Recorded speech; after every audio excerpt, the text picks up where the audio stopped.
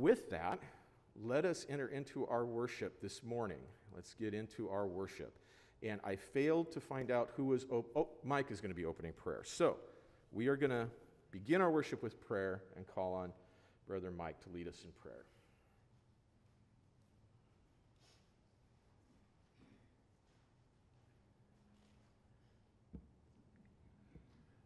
Let's pray.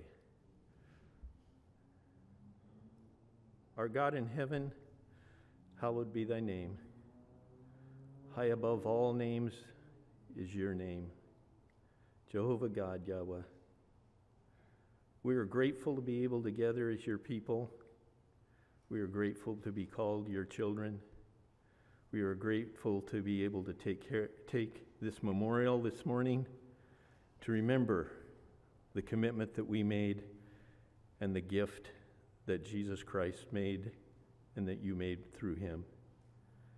We just pray that as we worship this morning, our hearts will be attentive and pure, and that we might truly engage in fellowship with one another in praise and support and in honoring you. We praise these things through Jesus the Christ. Amen.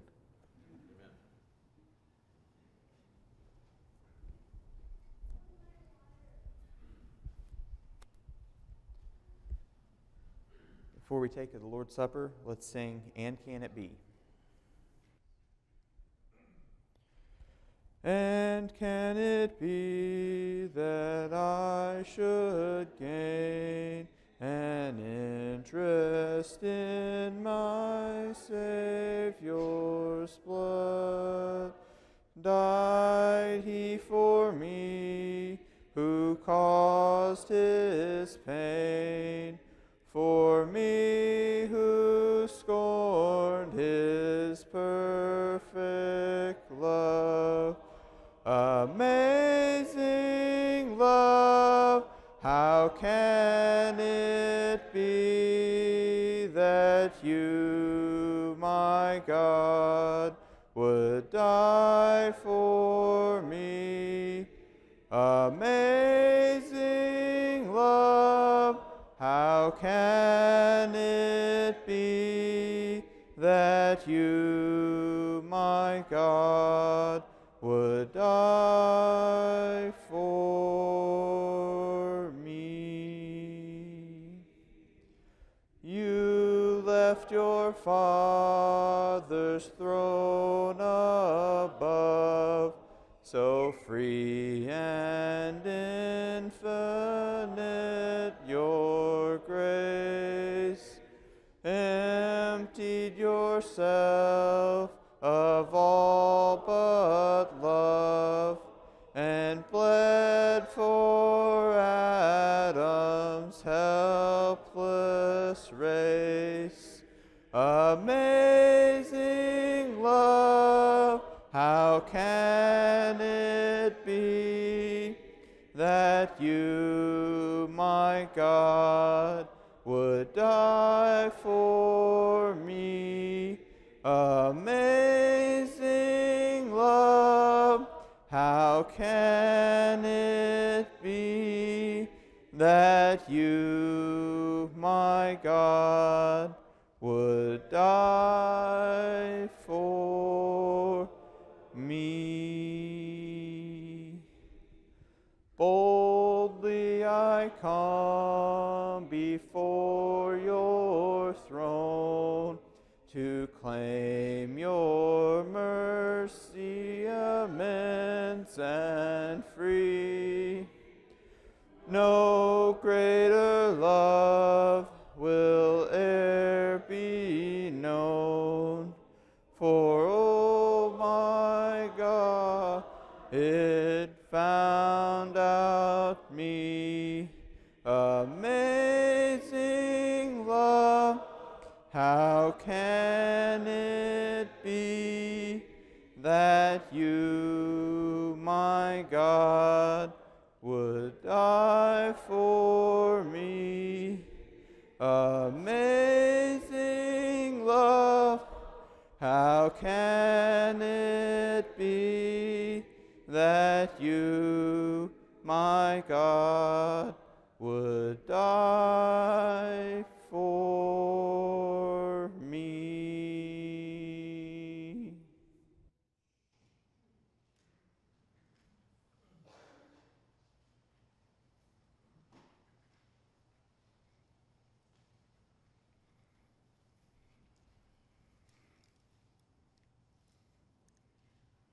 If you would take your Bibles and turn to John chapter 10.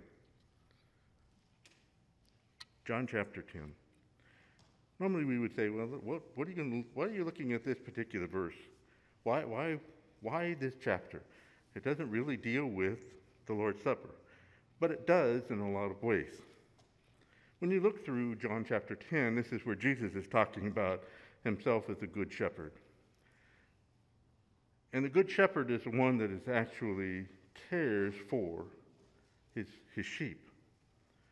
And so many times we don't want to look at ourselves as sheep, that we're helpless. We need a leader. We need someone who will direct us. We need someone that will guide us. We need someone that will make sure that we're in the right pastures and that we're receiving the right amount of water and that we're cared for.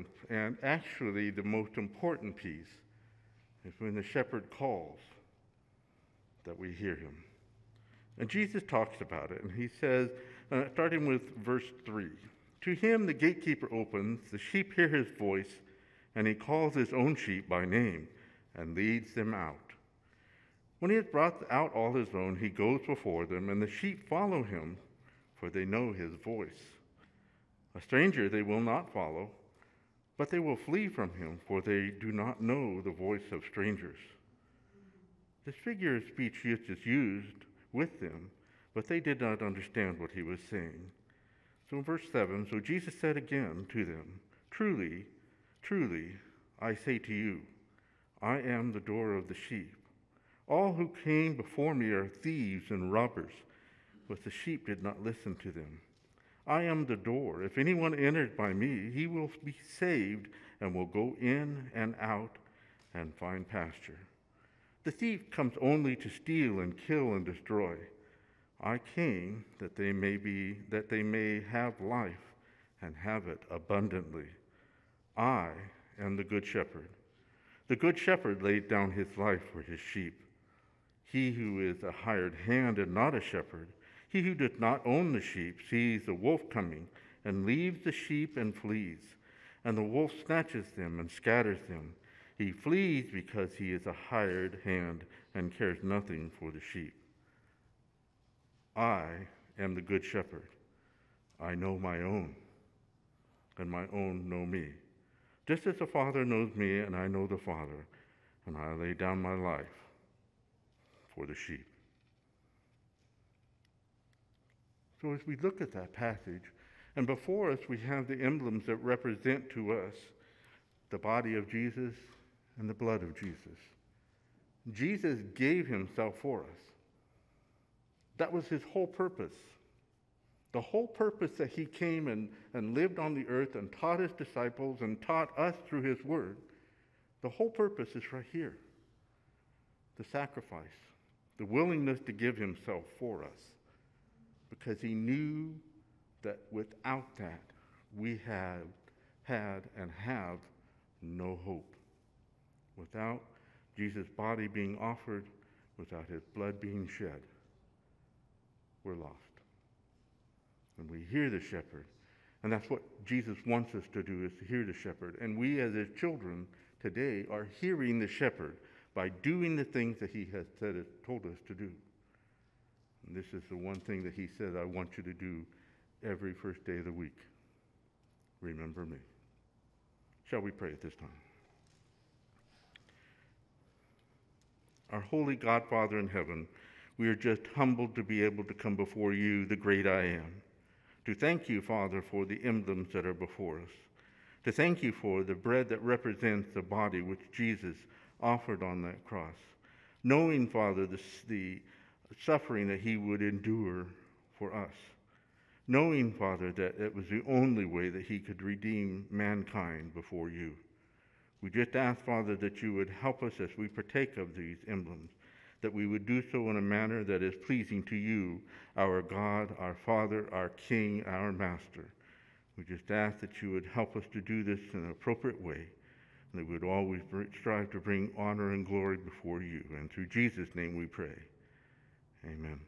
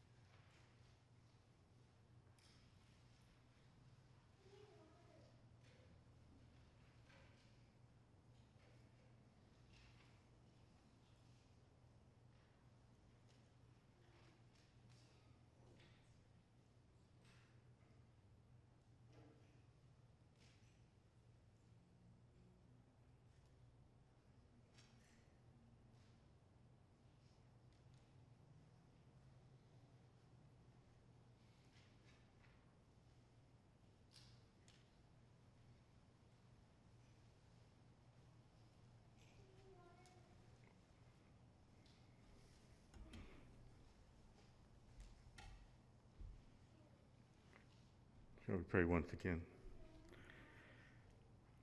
Our Lord God, Father in heaven, we just again come before you to thank you for the fruit of the vine, which represents the blood of Jesus, knowing that the blood is what washes away our sins. The blood is what makes us whole and pure before you. We just ask, Father, that you would help us to live each day realizing the sacrifice and love that was shown towards mankind. Help us, Father, to always strive to do your will and to live after your precepts, the things that you have presented to us. We just thank you again for Jesus and for the blessings we have through him, and through his name we pray. Amen.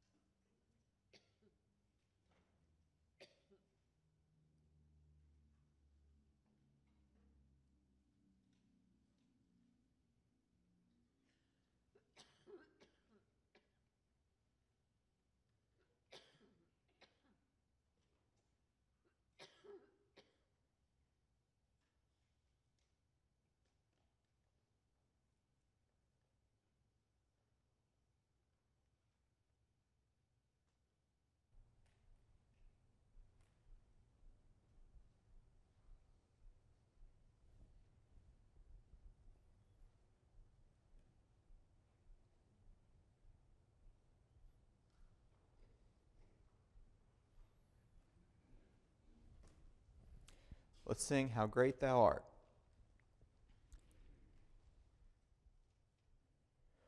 O Lord my God, when I in awesome wonder consider all the worlds thy hands have made, I see the stars, I hear the rolling thunder, thy power throughout the universe displayed. Then sings my soul, my Savior God, to thee, how great thou art, how great thou art. Then sings my soul, my Savior God, to thee, how great thou art, how great thou art. When through the woods and forest glades I wander, and hear the birds sing sweetly in the trees. When I look down from lofty mountain grandeur, and hear the brook, and feel the gentle breeze, then sings my soul, my Savior God, to thee, how great thou art, how great thou art. Then sings my soul, my Savior God, to thee, how great thou art, how great thou art.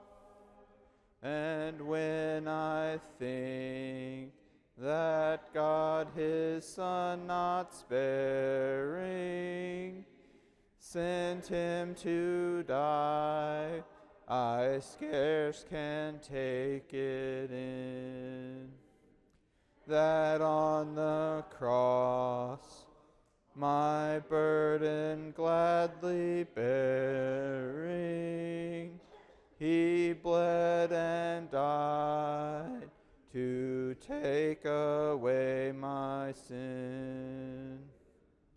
Then sings my soul, my Savior God, to thee, how great thou art, how great thou art. Then sings my soul, my Savior God, to thee, how great thou art, how great thou art. When Christ shall come with shout of acclamation and take me home, what joy shall fill my heart?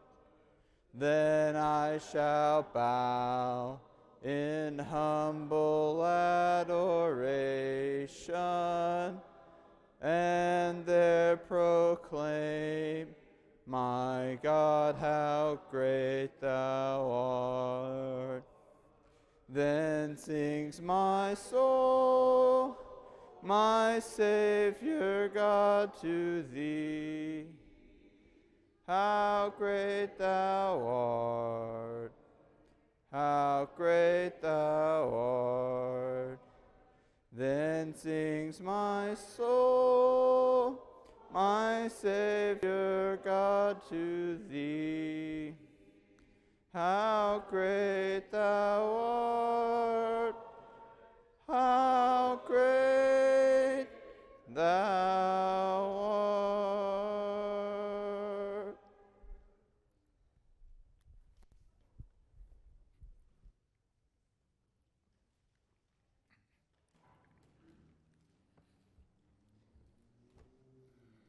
Well, we have been spending quite a number of Sundays going through the Sermon on the Mount. In fact, we have been going through the Sermon on the Mount on Sunday mornings since October of last year. So we've spent a good number of weeks. Hopefully by now, some of you are very familiar with what's going on, maybe the thesis statement, which we'll mention in just a moment. And I had some very specific reasons why I wanted to go through the Sermon on the Mount, as it does serve as a very good introductory place to kind of get an idea of what kingdom righteousness or citizenship in God's kingdom, what it's supposed to look like. That's kind of the foundation of this. And this morning, we come to the end of the Sermon on the Mount, the final verses in which Jesus is going to provide a parable for us, one which some of you might know even better as a kid's song. This morning, we're going to talk about Jesus' parable concerning the wise man who built his house on the rock and a foolish man who built his house on the sand. Good morning. It's good to be here this morning, isn't it? Boy, I tell you what, it's going to be weird next week not having this thing on my face. I have preached more sermons covering my face here than I have otherwise. It's kind of crazy when you think about that, right? But I just want to reiterate some of the things that Richard was saying earlier. It is a huge testament to this group right here and how much you love each other that we just didn't have a lot of some of the problems and things, some of the groups out east that I've heard about. I've told you that before and various things. And just really, I just want to say as well, I really appreciate the heart of the folks here and the willingness, the desire to say, you know what, loving each other is more than these other things. And I just want to say with Richard earlier, for me, it's been wonderful. And I really appreciate that. I appreciate especially how willing everybody is to accommodate one another, to be here for each other, to lift up each other, to encourage each other, and how encouraging throughout all of this you have been to me and to my family as well. As, we kind of got here, we spent about 3 months here, and then all of this started. And so it's been a crazy ride, and it's nice to see the ending here in sight, and I'm looking forward to seeing some of y'all here on Wednesday night as we kind of throw the masks away for those of you who would like to do that, and belt out a few songs, right? I think it's going to be good. Looking forward to that, and but we don't need to get too ahead of ourselves because we are here right now worshiping together, singing these songs together, partaking the Lord's Supper together, and now opening up the Word of God together. We do have some who are visiting with us, and we're really glad that you are here this morning. And I hope that with the time that you spend with us this morning, you're going to feel encouraged, and that there will be a lot that we are able to gain together from the way that Jesus finishes the Sermon on the Mount. Now, as I said, this is the ending, so why don't we just do a very, very brief review of what's in the Sermon on the Mount? We'll just go section by section, and I'll limit it to 10 minutes per section, and then we'll start in on the sermon for this morning. Remember, it starts with those Beatitudes, those kind of backward statements. Happy is the one who has this bad experience, but it's all about the kingdom of heaven. Remember, it's repeated the beginning, the ending. He says that our happiness or the blessedness or whatever is all about the kingdom of heaven. But that's just kind of a shock statement introduction where he begins to talk about being the salt, being the light. And in that, Jesus, remember, says, I didn't come to abolish the law, but I came to fulfill the law. All of that before you get into his thesis statement. And hopefully by now you remember what the thesis statement is, those of you who have been doing this since October. Remember, unless your righteousness surpasses that of the scribes and the Pharisees, you can by no means enter into the kingdom of heaven. I would imagine if you didn't have masks on, some of y'all just worded that with me because you've got that in right now. It's been drilled in over and over and over. That is his thesis statement. The Sermon on the Mount is all about a juxtaposition between what the Pharisees are doing and what true kingdom righteousness is all about. And so we read everything then in light of that comparison. Therefore, chapter 5 begins with the teachings of the Pharisees compared to what the proper teaching of the law would be. You have heard that it was said, that is, the Pharisees will tell you this, but I say to you this. And so he's instructing on what the proper understanding of the law is. Then he goes in saying, don't be like those Pharisees because they're just actors. They have a part. They have a role that they're playing in the synagogues and on the street corners. And they simply go out and they're just actors, or the word that's often used, hypocrites. So don't be like the way that they act. Don't do your righteousness to be seen by others. Then he talks about their views of materialism, that they seek after wealth. They store up treasures on earth, and they wonder, what am I going to eat? What am I going to drink?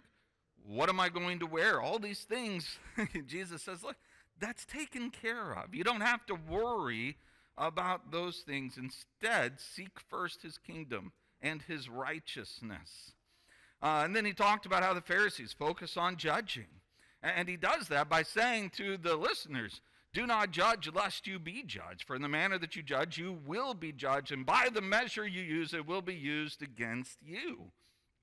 And then he follows that up by saying, look, quit giving them the good stuff you're giving them. Quit giving them your praise. Quit giving them the chief seats and the respect and everything else that you give to them that they don't deserve. Quit casting your pearls before these swine. Quit giving what is holy to these dogs. He then finishes up through that section with the golden rule. Whatever it is that you would have others do to you, do it to them also. And then we talked about a couple weeks ago the two paths that are there before you. You have that broad path that leads to destruction. You have a narrow path that leads to life. And how do you end up on that broad path? Well, that's where you go straight into saying, beware of the false prophets. Don't follow those Pharisees, because those Pharisees are going to take you straight into destruction. Instead, follow Jesus, that narrow path that leads to life. And that then brings us to chapter 7, verses 24 through 29. Jesus says, everyone then who hears these words of mine and does them, he will be like a wise man who built his house on the rock. And the rains fell, the floods came, the winds blew and beat on that house, but it did not fall, because it had been founded on the rock. Now everyone who hears these words of mine and does not do them will be like a foolish man who built his house on the sand. And the rain fell, the floods came, the winds blew, and they beat against the house, and it fell. And great was its fall. And when Jesus finished these sayings, the crowds were astonished at his teaching, for he was teaching them as one who had authority, not as their scribes. So here's the conclusion. This is it. This is the end of the Sermon on the Mount right here. Since October, everything that we've been doing, it's been building up here to this moment. This is the conclusion, and he concludes with a parable, which is something that he does in almost every one of his 5 major discourses throughout Matthew's account of the gospel. Now, this parable here, it's easy enough for us to understand, right? This is a comparison of 2 different people, 2 builders. One looks for a rock to use as a foundation for his house. The other one just simply builds on the sand. And some of you, I don't know, you may or may not know this, there's actually a song that goes along with this. Now, it's not in our songbooks, and I don't have the music for it, So I'm really going to lean on some of you kids out there to really belt this out so that you can help these older folks who don't know this song very well. They'll be able to sing it as well. We're going to sing this song, and this is a song that I'm going to make Sean go red in the face just a little bit here. This is a song we used to sing nightly for, I don't know, 6-7 years, it seemed like. It was Sean's favorite. Anytime we're like, okay, Sean, which song do you want to sing tonight? Wise Man House was the answer. Now, he doesn't say it that way anymore when he says it on a nightly basis, but no, I'm kidding. But this is a song that is really well known by the kids, but I think it's really good for the adults. We're going to sing this song, by the way, so go ahead and get your little builders out. And if you don't know this, please don't feel burdened here or whatever. You don't have to sing along or whatever. A lot of this is for the kids as well, but I think the adults can get something from it. We are skipping the third verse, by the way, just so you know. We're not going to do the third verse, the one that really isn't biblically relevant to the parable in the context here at all. So we'll do the first couple verses here. Richard, would you mind running the slides while I'm doing the building? Because I'll mess it up otherwise. All right, the wise man house. Skipping the third verse, right? All right. The wise man built his house upon the rock. The wise man built his house upon the rock. The wise man built his house upon the rock. And the rains came tumbling down. Oh, the rains came down and the floods came up. The rains came down and the floods came up. The rains came down and the floods came up. And the wise man's house stood firm. But the foolish man built his house upon the sand. The foolish man built his house upon the sand. The foolish man built his house upon the sand, and the rains came tumbling down. Oh, the rains came down and the floods came up. The rains came down and the floods came up. The rains came down and the floods came up. And the foolish man's house went splat.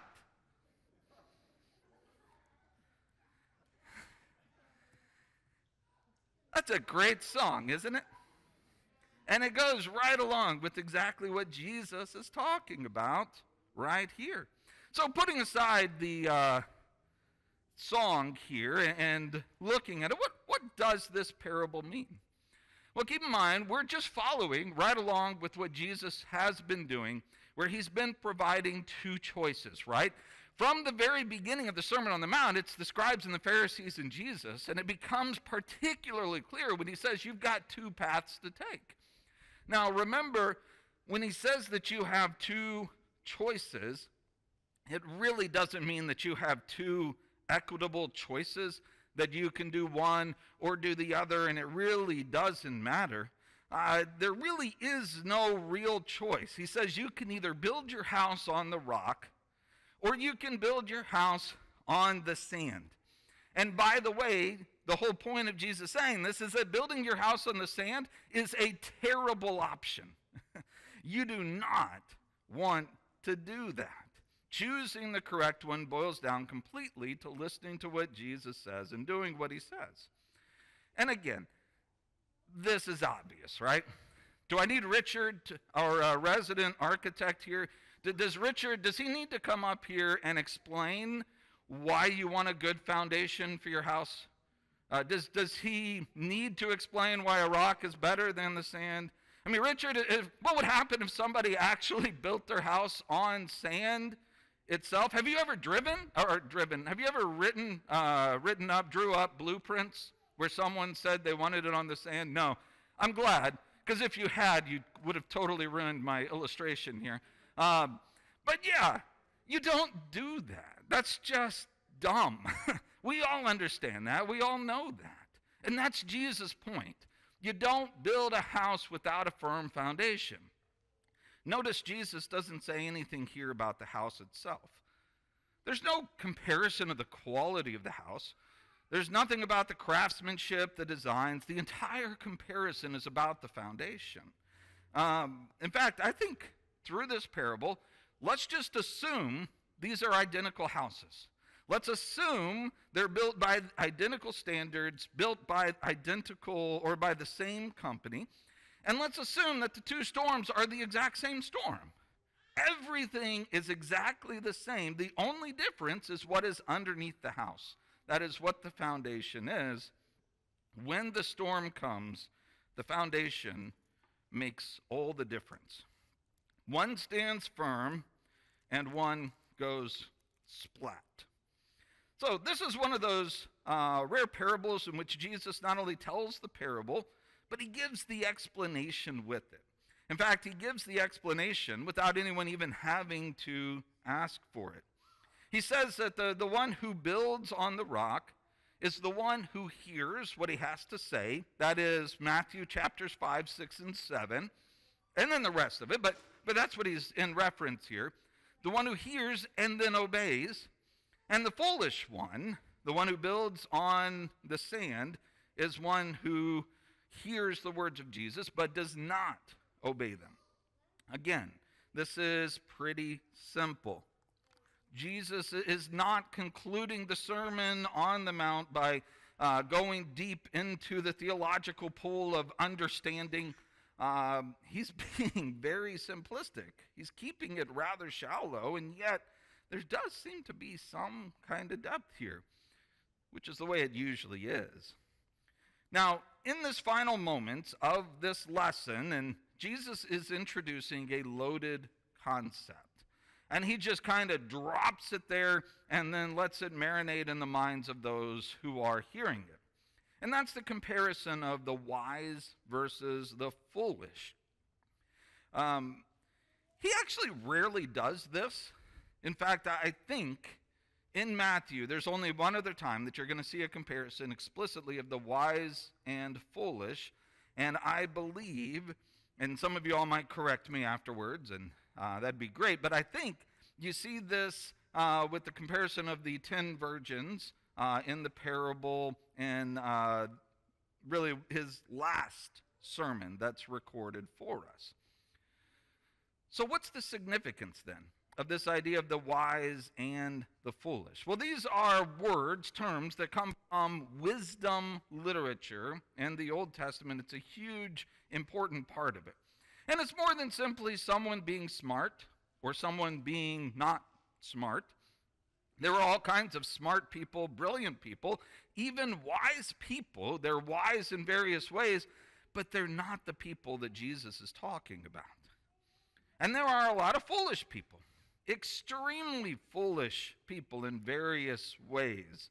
You can find them all over the place, but they're not necessarily what Jesus is talking about. We haven't spent any time studying Proverbs yet. We'll get to it eventually. It's on the docket at some point, right? Through the years, we'll talk about that wisdom literature.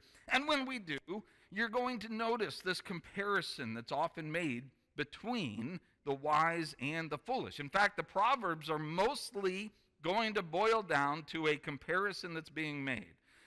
This is good, this is bad. They're very simplistic, they're caricatures, that's the way that they are.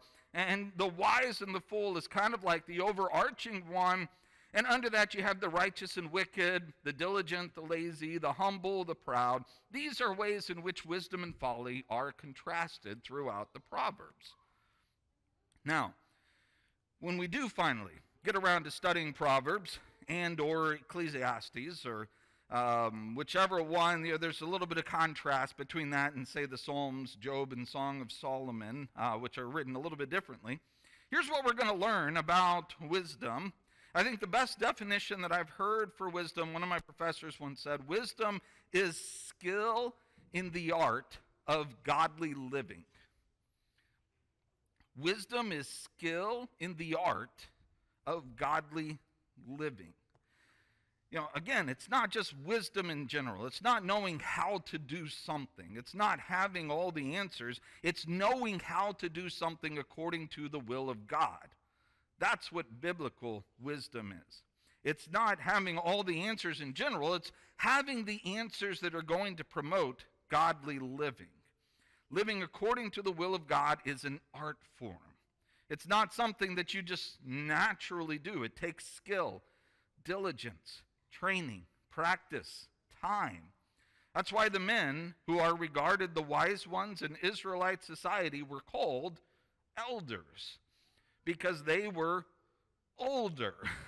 They were the ones who sat at the gate, and they dispensed the wisdom that they had received through the years. Now, they didn't necessarily have to be as old as Mike or Dale. I'm not suggesting that's the case. But they did have to have lived at least some life in order to be able to dispense the wisdom that they had earned and all that they had learned through the years. It's no mistake that this is one of the words that's used for shepherds within a congregation, an office that should be filled by those who are older, wiser, skilled in the art of godly living. So how does one get to the point where they are skilled in the art of godly living? Well, the writer of Proverbs, probably, I think, Solomon, in at least the first 9 chapters, here's what he has to say. The fear of the Lord is the beginning of knowledge, in 1:7, or the fear of the Lord is the beginning of wisdom, in 9:10. This is how you get there. It begins with a fear of the Lord. And yes, when it starts, the fear of the Lord is an abject terror of God. It is a healthy terror. And I'm not sure exactly where it begins. Somewhere, someone along the way said that fear is a terrible motivator, and that's kind of stuck. People have this impression that fear is a bad motivator. It's really not true. Fear is a fantastic motivator. Fear of losing one's job gets him to work on time. Fear of hurting one's spouse causes him to remember birthdays and anniversaries. Fear of shame causes a person to make sure that he always has a picture of his family so that he's not going to be judged by those good parents who do always have pictures of their families. It's that fear that drives an individual. And in every one of those instances, could love also be a motivator? Absolutely. Of course it could.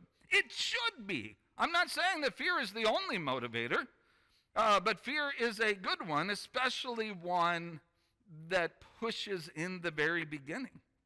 See, the fear of the Lord is not simply reverential awe or respect.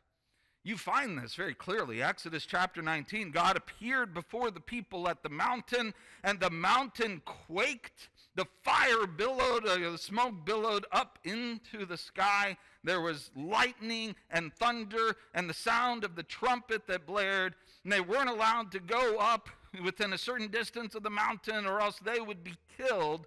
And then God boomed his voice in such a way as he gave the Ten Commandments that the people said to Moses in chapter 20, 18 through 20, it says that they were terrified. And they told Moses, look, you go and do this. And Moses tells them in that passage, look, you don't need to be afraid right now, but he's showing you, and I'm paraphrasing here, the whole point is he's showing you who he is so that you will be motivated to never get on his bad side. That, in essence, is what Exodus 19 and 20 is all about. Fear is the motivator. Now, obligatory caveat, yes, John tells us, 1 John chapter 4, perfect love casts out fear. Eventually we get there. I'm not suggesting that perfect love or that you maintain the same kind of abject terror. Eventually we get to the point where love is the prime motivator. That's what the Bible says. But I hold to the fact that fear is also a proper motivator, because that's also what the Bible says. It is the beginning of wisdom. It's the beginning of the path that leads to life. the path that goes into the law of God, that follows the law of God. It's the beginning of the path that causes one to turn to God and learn what it means to live according to the law. It's the path that learns what it means to love the Lord your God with all your heart, soul, strength, and mind.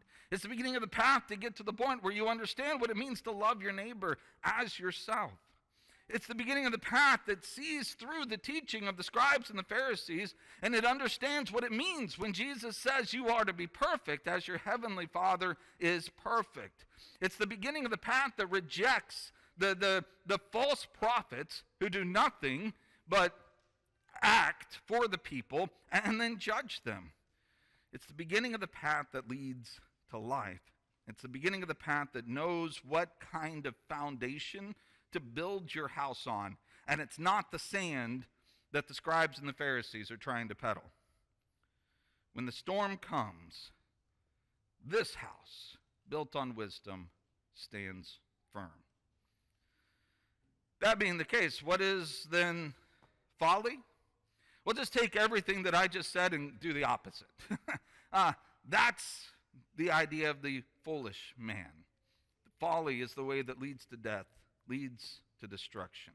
Simply put, it's the scribes and Pharisees and everyone else who follows them, who cast their pearls before them, who give to them what is holy.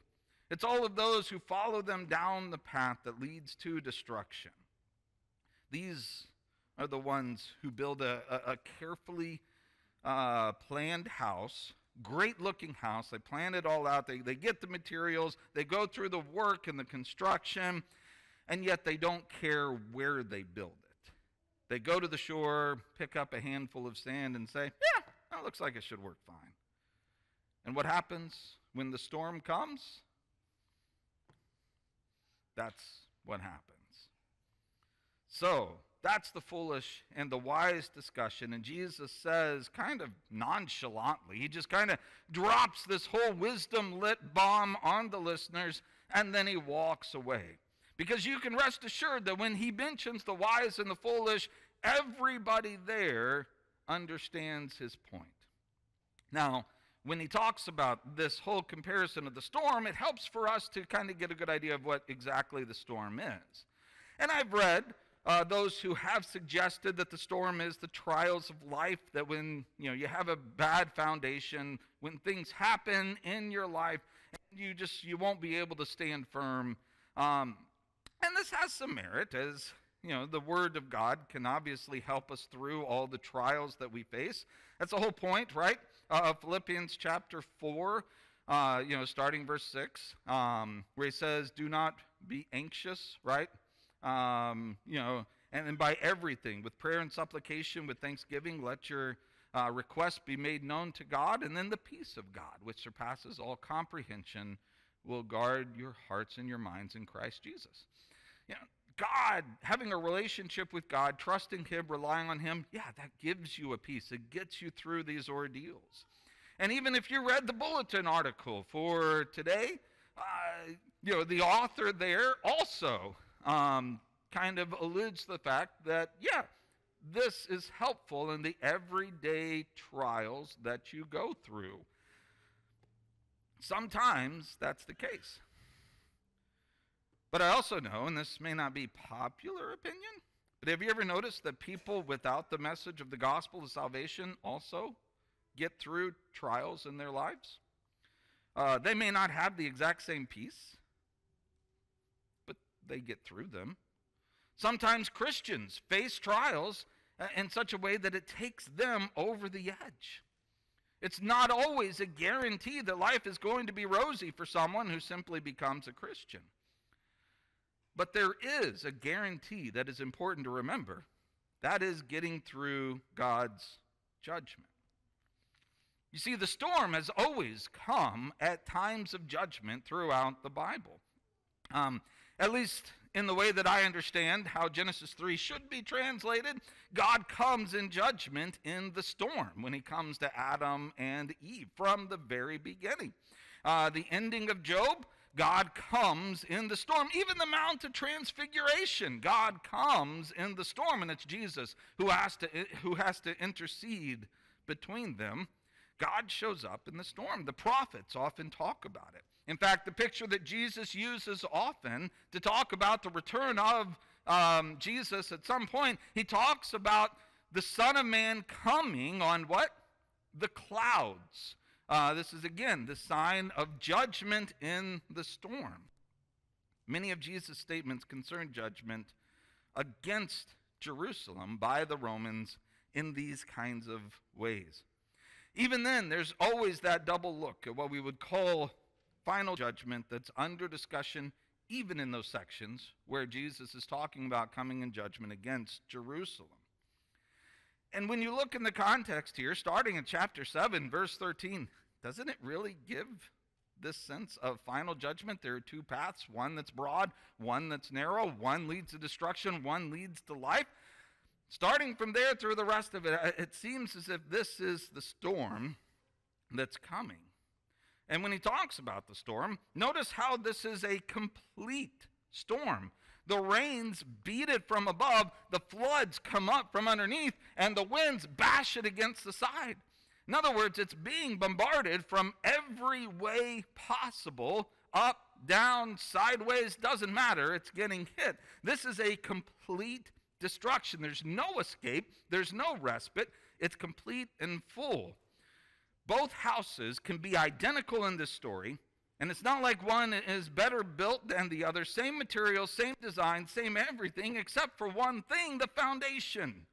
That's the only thing that's different, the foundation. Everything else is the same. A person can build a nice-looking house by following the scribes and the Pharisees, but he can't build a house that's going to withstand judgment because the foundation is sand. Someone who builds a house following Jesus and his teaching, he will face judgment, but he will not fall in that judgment. He will stand firm. He will survive it because he has built his house on the rock, a solid foundation. And I'm not sure it's necessary to come up with statements about the church being built on the foundation of Jesus and the apostles, or when Jesus tells Peter, upon this rock I will build my church. I think those are just common sense things like what he's saying here. I don't think you have to understand those in lieu of what he says in Matthew chapter 7. Jesus doesn't need to tell this parable so that other people can understand that a foundation is a firm thing. But I also don't have a problem with anyone who does make those comparisons.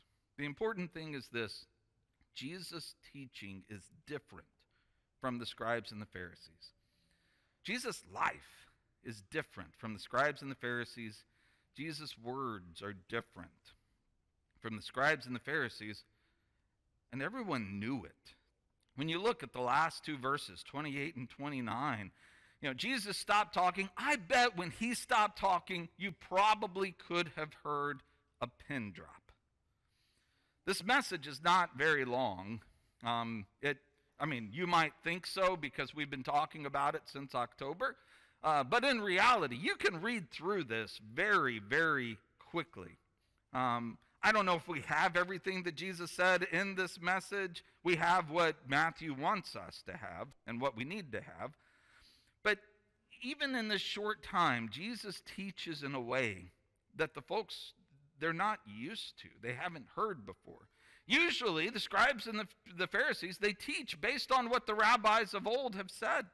Their authority comes because of what Rabbi so-and-so or Rabbi someone or other has said before. It actually makes a lot of sense. It's the same thing that I do, right? I hold no authority. The only authority that I have comes from what Peter has said, or what Paul has said, or what Jesus has said. All I can do is go back to this and say, these are the words that hold authority, not my own words. I'm just going to absorb them and regurgitate them back to you and try to help everyone to understand them better, right? But it's not based on anything that I say. I have no authority. I don't want that kind of authority. This is the only thing that matters, the words of God. That's all the rabbis were doing. They just simply taught the other rabbis. The problem, though, is that they treated those other rabbis as if they held some kind of inspired authority. But what about Jesus' message? There's very little of the Old Testament necessarily here. There is some, absolutely. But there's not a single rabbi quotation, unless you count the places where he said the rabbis messed this up. Jesus teaches with authority. But it wasn't authority based on what so-and-so had said. He spoke as if the authority came inherently within himself. This was different. This was unique. This was weird. And this was perhaps refreshing. They are amazed by Jesus' teaching because he spoke as one having authority and not their scribes. But even so, this is the question. Now that these people have heard and they're amazed, what are they going to do about it? Remember, the wise man is not just the one who hears the words of Jesus, he's the one who does them as well. This may be what's in James's mind as he's thinking about, or when he's talking about being doers of the word and not merely hearers only. Not like someone who looks in a mirror and then walks away and forget what it was that he looked like. Not someone who makes absolutely no changes at all. The wise man is one who not only hears, but then he does it.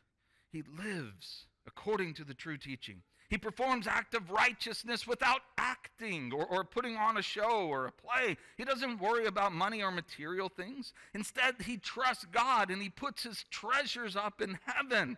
He doesn't judge others, but he leaves the judgment up to God. Instead, he treats others in the way that he would want them to treat him. Those who do not follow the false teachers are the ones who are following Jesus. They're not just hearers, they are doers. Jesus is asking here for a lifetime commitment to change. Change for the sake of God. You know, I bet there was more than one or two people who walked away from this and thought, well, that was really nice. I really enjoyed listening to that nice young man. There were probably a few people who did that. I bet there were plenty of people who heard, far fewer, who actually were changed at all. Why do I think that? Well, because that's the way it's been through millennia, hasn't it? How many times do you think the Sermon on the Mount has been read or taught? Countless times around the world throughout history.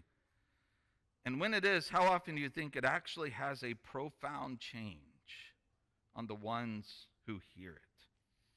I would guess that number's a lot smaller.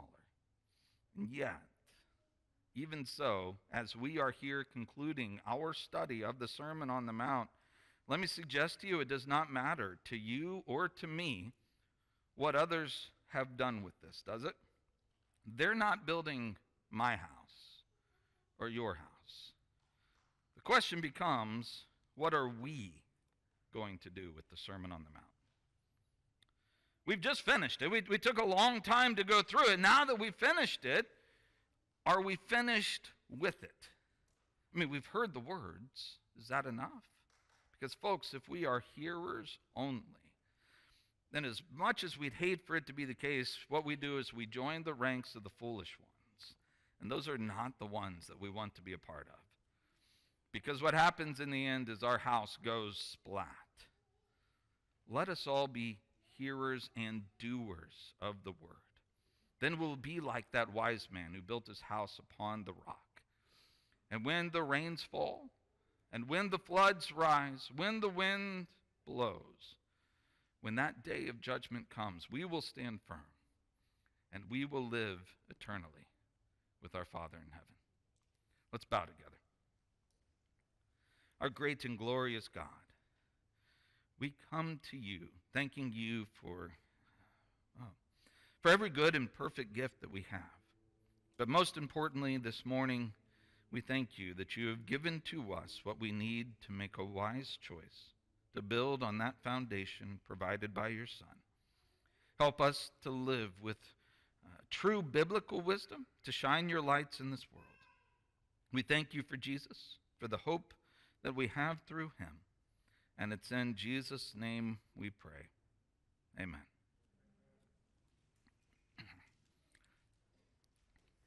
You know, we are all building a house. I mean, you can't avoid it. Your house is being built. The day of judgment is going to come. You can't just say, well, I don't want it to be the case. The question is, what foundation are you building upon? That's what we each need to ask ourselves. Are you ready to build your foundation on the rock, the words of Jesus Christ? Are you ready not only to hear them, but to do them? Are you ready to give yourself over to him? We're going to sing, I Have Decided to Follow Jesus. As we sing this song, if you are ready to be baptized into the blood of Christ for the forgiveness of your sins, we simply invite you to come up to the front, have a seat, and we'll assist you. If we can help you in any way as we're singing the song, come forward as we sing this song for your invitation. I have decided to follow Jesus. I have decided to follow Jesus. I have decided to follow Jesus. No turning back, no turning back. Though none go with me, I still will follow. Though none go with me, I still will follow. Though none go with me, I still will follow. No turning back, no turning back. My cross I'll carry till I see Jesus. My cross I'll carry till I see Jesus. My cross I'll carry till I see Jesus. No turning back, I'll follow him.